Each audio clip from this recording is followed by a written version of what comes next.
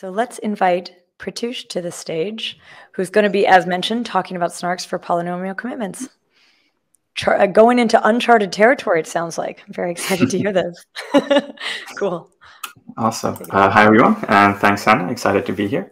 So as Nick said, we'll be looking at constructing SNARKs from polynomial commitments, which is sort of a very recent paradigm for constructing SNARKs, compared especially to like the hash-based SNARKs, which go back to the 90s.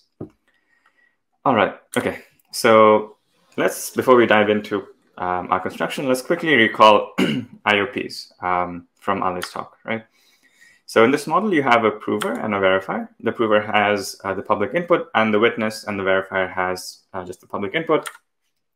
And the prover and verifier exchange some messages. The prover's messages are some arbitrary bit strings, right? They're just some oracles. And the verifier's messages are just some randomness, right? So yeah, basically the prover and verifier interact over some sequence of T rounds. And at the end, the verifier can generate a query set to query so it'll ask for the value of the oracle at a particular location. And it'll take the result of these queries and plug it into a decision procedure and then decide whether or not to accept, right? So this is it looks like a fine model, something to consider. But why have IOPs been useful? And to answer that, let's take a look inside common IOPs, right? So what is the underlying technique behind common IOPs? Okay, and the answer, spoiler alert, is polynomials. Everything in crypto is polynomials, so it's no surprise that we have polynomials here as well. So in particular, inside IOP, most common IOPs, such as SNARKs or Aurora, or basically anything that you could really want to implement, the prover messages are supposed to be polynomial encodings, right? And the verifier queries are evaluation points. So the verifier is asking, what is the evaluation of, say, P1 at a point Z1, something like that, right? And it's okay. So the messages are supposed to be polynomials. And then to actually enforce that they are polynomials, most IOPs also include what's called the low degree test, which, yeah, as I said, ensures that the messages are actual polynomials of a specified degree. Okay, so this is really nice. But, it's not quite satisfactory, because what happens is that when we do these low degree tests, even the best ones that we have today, for example, the Fry low degree test, they're quite expensive. They require a logarithmic number of rounds in the degree of the polynomials, and they result in a lot of queries because the verifier also has to query these polynomials at many locations. Okay. All right. So this is a problem, right? What can we do about it? What if we just get rid of the low degree test entirely, right? What if we just assume that messages are polynomials instead of having to test for that? So this leads to this recent model called polynomial IOP, which was introduced within the last couple of years. And in here you have, as in sort of the standard IOP model, you have the prover and the verifier, and the prover and verifier exchange some messages. But now we sort of just assume that the prover messages are polynomials, right? And they can be whatever, for a particular kind of polynomial IOP, they can be, multivariate polynomials, univariate polynomials over different kinds of bases, coefficient, monomial, whatever, doesn't matter. They just are polynomials, right? And then the query set is still, as before, some set of evaluation points. So the verifier, it queries P1 at a point Z1, PT at a point ZT, and so on, right? And then based on the results of these evaluations, it makes some decision. So this is basically the same as the IOP model, except we don't have any LDTs, right? We just assume that the prover messages are polynomials. So this is like a relatively strong assumption, but we'll see how to why this is useful in just a bit. Okay. So let's see how, what this restriction does in terms of how it allows us to change the properties of these polynomial IOPs compared to standard IOPs.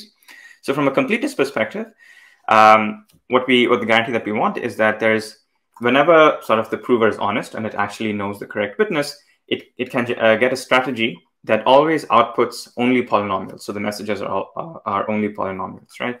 And the verifier will accept these polynomial messages. In comparison, in the IOP, the prover can output like an arbitrary bit string, right? It doesn't have to be a polynomial. And similarly, in the soundness case, what we want is that whenever the verifier accepts, we will only consider adversarial provers that output polynomials. So we don't consider provers which output arbitrary bit strings. We only want soundness against provers which output polynomials, right? And against these sort of algebraic provers which output polynomials, we're able to construct extractors which find the secret witness. Okay, so there's been a lot of work. So this is like a useful model, and there's been a lot of work over the past 3-4 years on constructing PIOP constructions, which have different kinds of prover efficiency, verifier efficiency, and support different kinds of computations. And they use a variety of very interesting underlying techniques, such as univariate and multivariate sum checks, product checks, permutation checks, lookup tables. And there's a huge world of interesting techniques that underlie efficient PIOP constructions. All right, and so they seem to provide like a strong foundation if you can construct a SNARK for them, right? Because then your SNARK will maybe inherit some of these properties or interesting properties. Okay, so how do you actually get a SNARK from a PIOP, right? Let's try to see how to do this by taking inspiration from the IOP to SNARK compiler that Nick just covered, right? So let's see if we can look for lessons there to construct our PIOP to SNARK compiler. All right, so in this IOP to SNARK compiler, you have an IOP plus a vector commitment, like a Merkle tree. This is just a generalization of Merkle trees, right?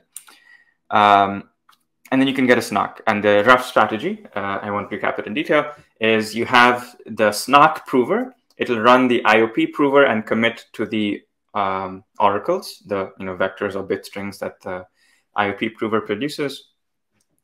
And then it'll generate the queries and prove that the sort of queried locations in the committed oracles or like the values are correct using some sort of opening proof. So in the Merkle tree case, you will provide a sort of authentication path. There's other vector commitments with different sort of opening proofs. And then sort of the SNARK verifier, it'll run the IOP verifier, and also it'll check that the opening proofs are correct, that the Merkle tree paths are correct, for example. Okay. So for this to work, what we need from our vector commitment is we need to be able to succinctly commit to the vector, right? And then we need to be able to provide a short proof that the, of the commitment opening, the local opening, right? So in the Merkle tree case, the succinct commitment is the root, and the sort of opening proof is the Merkle tree path, which is logarithmic in the size of the oracle, right? So okay, so for these IOP to SNARK compilers, we understand it well. Let's try to see what happens when we move to the PIOP world, right? So now we have a polynomial IOP, and we want some kind of commitment scheme, which gives us maybe like a similar structure for our final SNARK. So we want to be able to commit to the polynomials that are output by the PIOP prover, prove that they are correctly evaluated at some challenge points. So we want an evaluation proof. And then the SNARK verifier needs to be able to check this evaluation proof, right, efficiently. So similarly here, we need to be, now instead of committing to a vector, we will need to commit to a polynomial.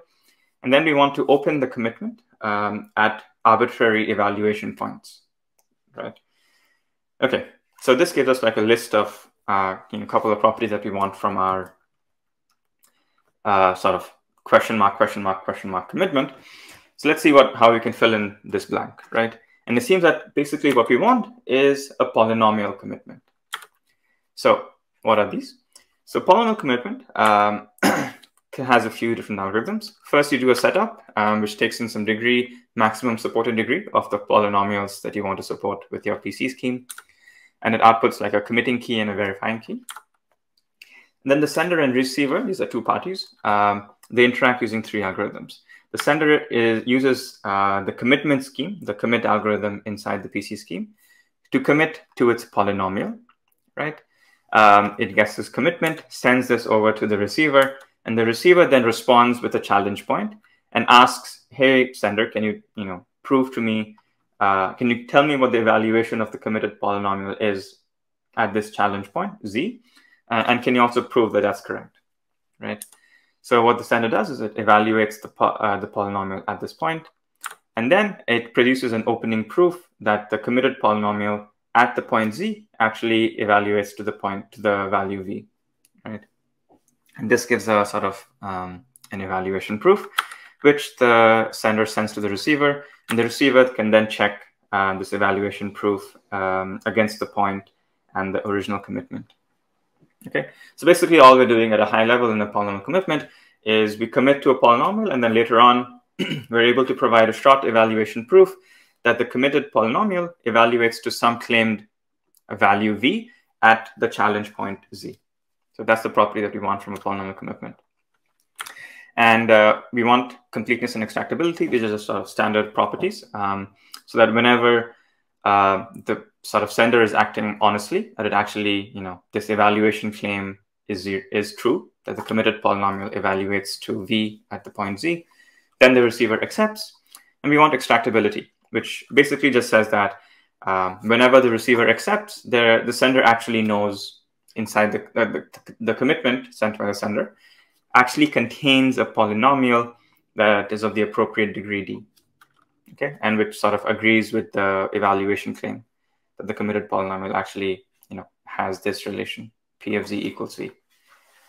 Okay, so this is like a mouthful, but basically we just, want to commit to a polynomial and then prove that its evaluation is correct later on.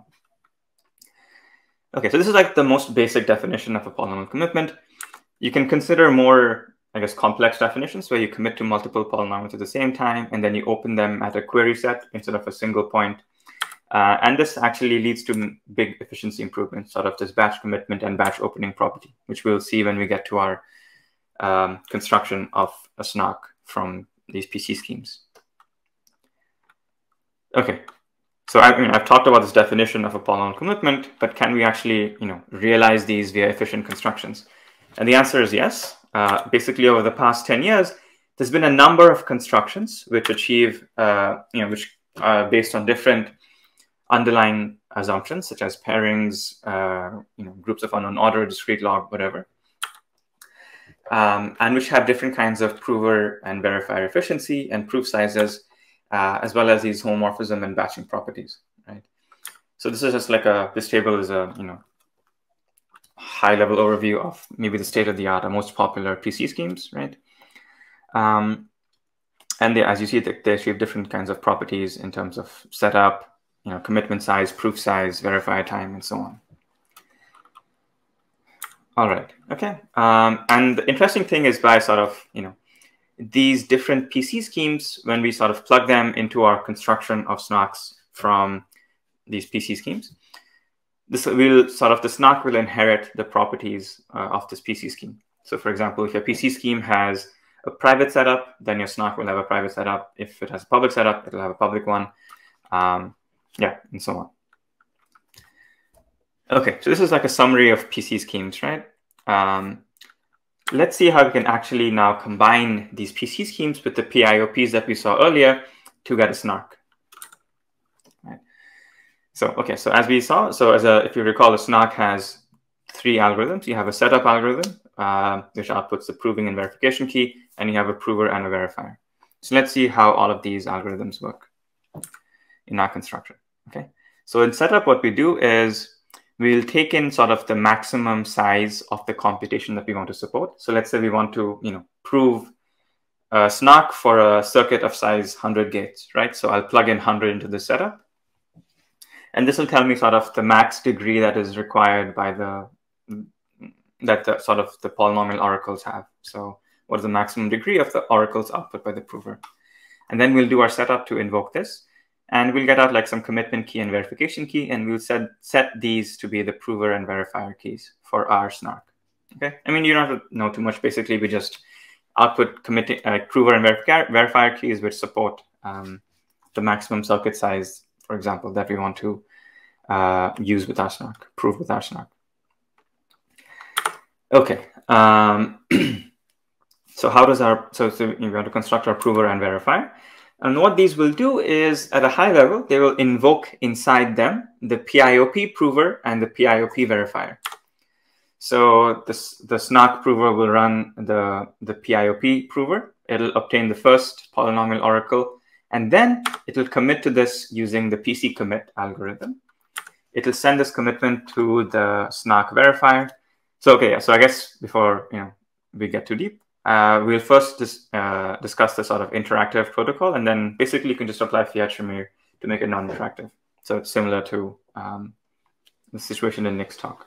Okay, so just for simplicity, I'll just talk about the interactive case here first. Right, so as we were saying, the prover commits to the first polynomial oracle output by the PIOP prover. And then the SNARK verifier invokes the PIOP verifier to get the randomness. And this continues for the T rounds in the PIOP. And sort of then you're done. And then what the SNARK prover does is that it generates the query set that corresponds to the randomness sent by the verifier, right? And then it opens the committed polynomials at this query set using the PC open algorithm, right? And this results in some evaluation proof and some corresponding evaluations, which are plugged into the the PIOP decision and the PC check algorithms. And if both of these accept, then the SNARK verifier as a whole accepts. Okay, so we commit to the oracles, and then the prover also provides an opening proof at the query set, and the verifier checks the evaluations as well as the opening proof, right? So the high-level structure, as we saw before, is very similar to the Killian setting, right? And then plus you can apply fiat Shamir to get non-interactivity. And I won't really go into like the soundness and completeness errors or properties, but basically in the interactive case, the soundness error is basically the soundness error of the PIOP and plus the soundness error of the PC scheme, right? And similarly for the prover and verifier efficiencies. And okay, all right, okay. So this is a construction, right? I mean, it looks like a useful construction, but does it actually solve the problem that we set out to solve all the way in the beginning of my talk? And that problem was of large proof sizes, right? So if you remember, as well as from Nick's talk, that these IOP-based SNARKs, they have large proof sizes. So let's compare the proof size of our construction, this PIOP-based construction, with that of the IOP-based SNARK. Okay, so we'll start off with an asymptotic comparison, right? So first, the proof consists of the commitments to the oracles, right? And this is the same in both usually. You have T commitments for T oracles, right? And then you have sort of the values of the oracles at the query set, right? So you have this also looks at the first glance the same, right? And then the part that is mostly different is the sort of opening proofs, right?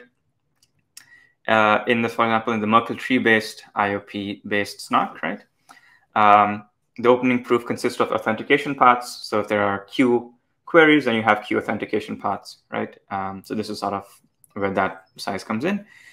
And the PIOP-based case, you have opening proof, which I won't expand. It depends on the PC scheme, right? Okay, so this is the sort of asymptotic expression. But what does it look like for concrete SNARKs, right? So as we saw in Nick's talk, for Fry-based IOPs like Aurora or Stark, as well as recent iterations on those, the argument size is 100 kilobytes, right? In comparison, if you take state-of-the-art univariate PIOP, such as Plonk or Mullen, or recent improvements on those, then what you'll find is that if you plug in, for example, the bulletproofs-based PC scheme, then you get a much smaller proof size of 5 kilobytes. And if you're OK with using pairing assumptions, then if you use the KZG PC scheme, then you get down to just 600 bytes, right? That's less than a kilobyte. That's absolutely tiny. So it's like a couple of orders of magnitude difference from the Fry-based IOP SNARK, right? OK, why is this the case, right? Because just from this table, it doesn't seem that it's not apparent why that should be the case. Well, there's two reasons. First, recall that in the IOP case, you have to do a low degree test, right? And this results in a lot of queries to the various oracles, right?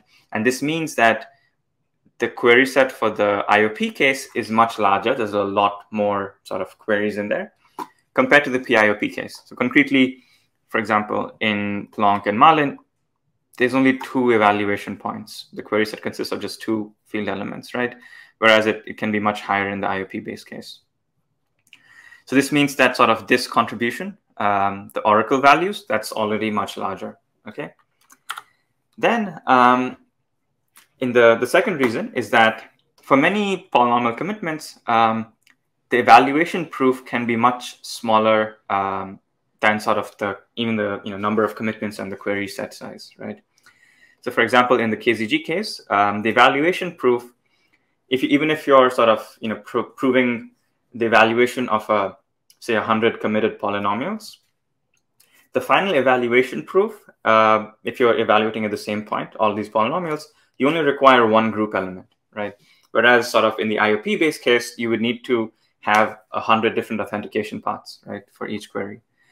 And there's also this amplification arising from the sort of the query set size, right? So both of these factors put together, 1 and 2, results in this massive difference in the proof size, right? So it seems that, after all this work, our final construction actually has achieved what we set out to do, which is get a SNARK with a smaller proof size, right?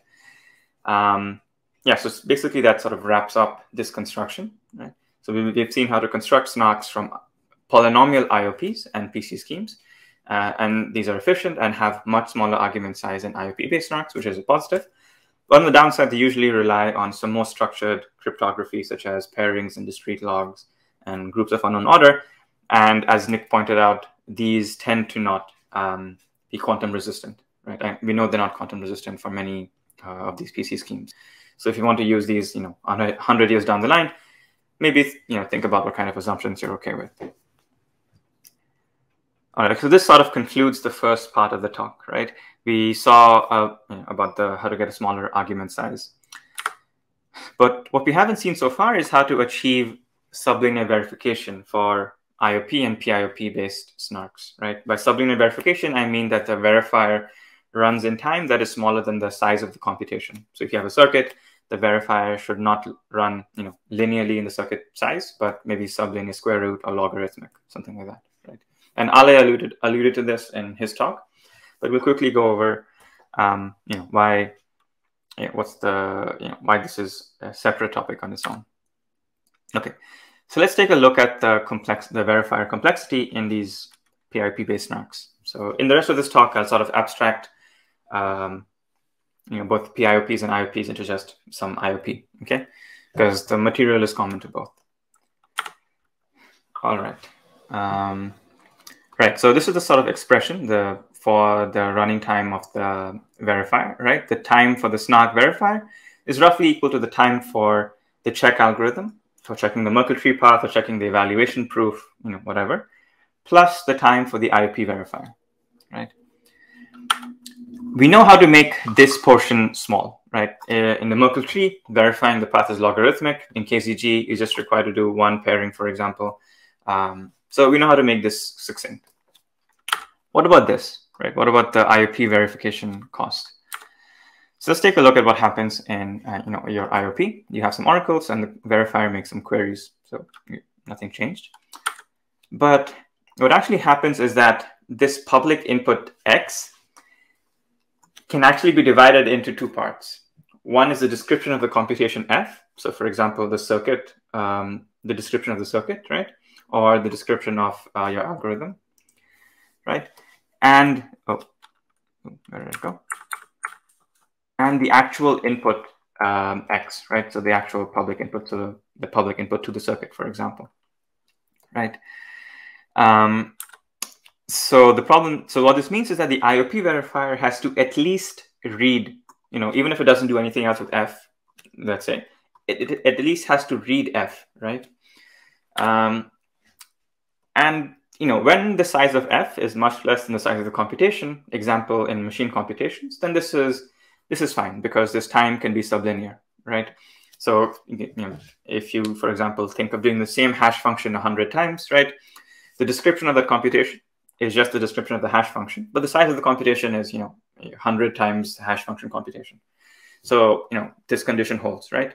And then in that case, we know how to achieve sort of sublinear verification. The verify will run in time only in the sort of description of the hash function, not in the 100 times the hash function.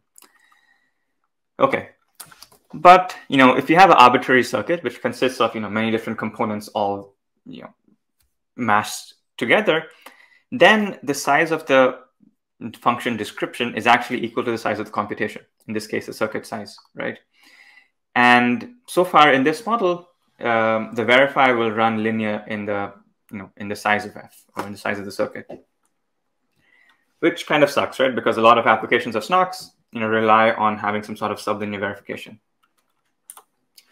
Okay, so to resolve this, recently a new model was proposed which extends IOPs and PIOPs with what's called holography. So I won't explain why it's called holography, but basically the idea is that we introduce a new algorithm that first pre-processes the circuit, right? And then so we call this, okay, so you have your sort of standard prover and verifier. So this is unchanged. But there's also a new algorithm called an indexer or a preprocessor, which takes in the circuit C and outputs a set of oracles, which is different from the prover oracles, right? That somehow encode the circuit, right? And then, and the verifier, as before, it can query the prover oracles, but it can also query the indexer oracles, right? This oracle which corresponds to the circuit. And notice that now it is not reading the circuit, it's not taking the circuit as input at all, right? And so this means that it can be sublinear. If it's only making, let's say, a logarithmic number of queries total in the circuit size, then the verifier can potentially be sublinear, right? So just in this model, what we've done is we've sort of removed C from the input to the verifier, and instead we've sort of pre-processed it and given the verifier oracle access to an encoding of C, right? Okay, so that's the sort of this generalization of PIOPs. Let's see how we can go from these, I guess not PC schemes, but yeah, from some commitment scheme to a pre-processing SNARK, right? So if you recall in pre-processing SNARK, we want to sort of pre-process the circuit in some way, right? And that's exactly what PIOPs enable, these holographic PIOPs enable. Okay, so we have our setup algorithm, right? And it's similar to before, except now we output public parameters for any supported size n, right? And just as a note, I guess OC here denotes oracle commitment, right? So it can be a vector commitment, it can be a polynomial commitment, it can be some other kind of commitment if you have a different kind of IOP. I'm just sort of abstracting that away for the moment. Okay. Then the new algorithm, the indexer, what happens here is that you run the IOP indexer, okay, and you get out some oracles which correspond to the circuit, and then you commit to these using your oracle commitment, right? And now you have a commitment to some encoding of the circuit, and you plug this into the verifier key. So the verifier key consists of, the public parameters, what was in the universal parameters, as well as this commitment to the circuit or the encoding of the circuit. And then the prover and verifier look almost the same, except that this query set can contain queries to the circuit oracles, right, the indexer oracles. And so the prover has to answer queries to those oracles too inside oc.open, right? So it produces an evaluation proof for those, for queries to the circuit oracles as well. And then you can apply Fiat-Shamir in the standard way to get non-retroactivity. Okay, so yeah, basically just the high-level idea is that instead of having the verifier take the circuit as input, we sort of encode it and commit to it in a succinct way, and then prove that accesses to the committed encoding are correct. Okay, let's see how this leads to an improvement in the verifier complexity. So what we've done now is, we already knew how to make this portion succinct, the oracle commitment check, right? That part is already succinct. And what we've done is we've now made the IOP verifier also succinct by leveraging holography. So as a whole, this means that now the SNARK verifier can also be sublinear, right? And yeah, so now we have this new technique of holography, which enables sublinear verification for arbitrary circuit computations. Okay, so that sort of wraps up my presentation. So in this talk, we looked at PIOPs and PC schemes. There's lots of exciting future directions. We want to reduce the prover memory. That's currently, unfortunately, a big bottleneck in deploying these. By reducing the polynomial degree, we can get better prover time. And holography is also not super cheap yet. And the PC scheme front, we want to maybe achieve constructions that are efficient, but from new assumptions such as lattices. We want to improve the constructions that we do know from existing assumptions, like discrete log. Maybe let's try to achieve succinct verification, as well as new applications. So, for example, recently there's been constructions of efficient recursive SNARKs that rely on this new notion of accumulation for both PC schemes as well as IOPs and polynomial IOPs, right? So maybe there's more applications that can pop up, right? So yeah, awesome. Yeah, thanks everyone for listening. That wraps up my talk. Very cool. Thank you so much, Pratyush. I'm wondering, I mean, there's been incredible conversation happening in the comments. Oh, wow, 46 comments. Yeah, there's been a lot. But I don't know if it'll be easy to find a question. Okay. Here's a question. I don't know if this needs some context. Oh, it just disappeared. Hold on a second. Yeah. I know Susanna's looking for some good ones in the chats. All right, there we go. Yeah, so yeah, this question, yeah, basically that's the idea. So instead of testing that the oracle is low degree or the polynomial via low degree test, we just require the polynomial commitment to enforce that. So for example, in the KZG case, your commitment, you're evaluating your polynomial at the SRS in some sense, right? And the extractability property of your polynomial commitment scheme means that no matter what the prover sends, if it makes a verifier accept, then there is sort of some polynomial that is underlying the prover's commitment. So you can always sort of, no matter what the prover is actually doing, like you can always take its messages and get a polynomial out. Whereas in the sort of standard IOP case, you would have to do a low degree test to enforce that. Very cool.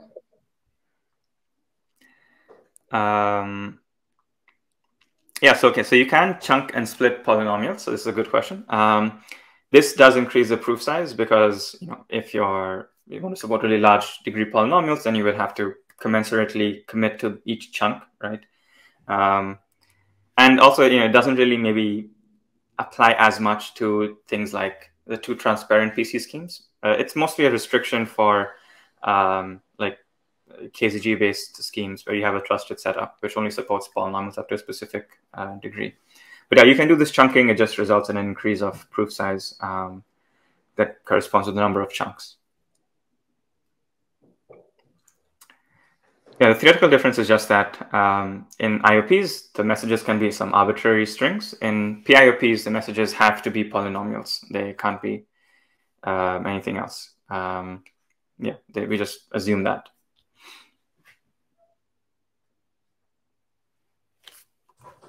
Okay, well, I think we're actually at time. So thank you so much, Pratyush, for answering those questions. And yeah, I guess if there's more questions, you know where the comments section is. So maybe we'll hear a bit more from you over there too.